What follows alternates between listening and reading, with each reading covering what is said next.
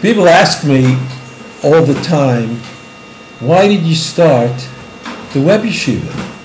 I mean, isn't it enough to be able to teach live students sitting right in front of you? And my answer to them is yes, I mean, it is enough. I mean, teaching Torah is a seminal experience, and it doesn't have a measure or a limit. If you teach one student or 3 students or 30 students, to me, it's all the same. But it seemed to me that there's an opportunity in the offing, that there were a lot of people who are not taking advantage of the learning option in their own lives. They live far away, their schedules were not appropriate, they weren't able to find a teacher to their liking.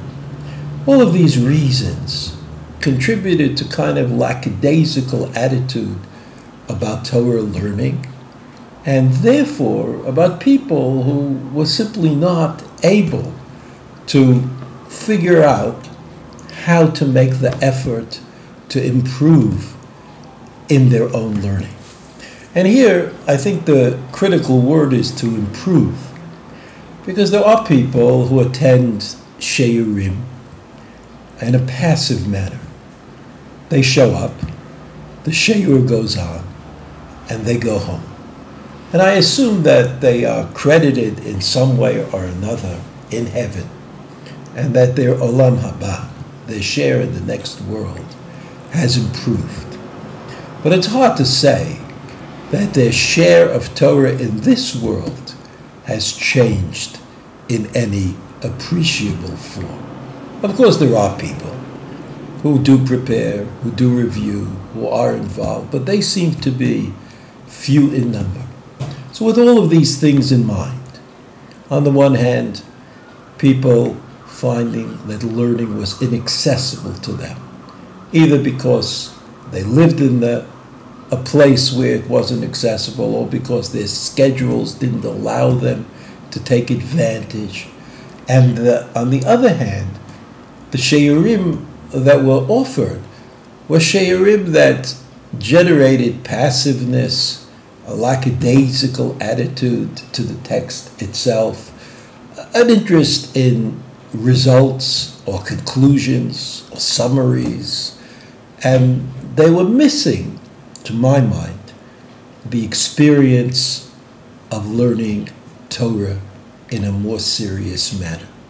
And since I believe that everybody, no matter what his standard is, and no matter what his background might be, since I believe that everybody has a chelik in Talmud Torah, everybody has a portion in this mitzvah of Talmud Torah.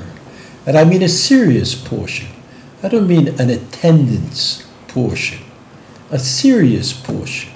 It seemed to me that the Web Yeshiva, the notion of learning on the internet, was something that would enable more and more people to involve themselves in this mitzvah of Talmud Torah, especially people who had decided clearly that their own particular case was hopeless, that there was no way that they could find an effective way to learn Torah in a regular, standard kind of setup.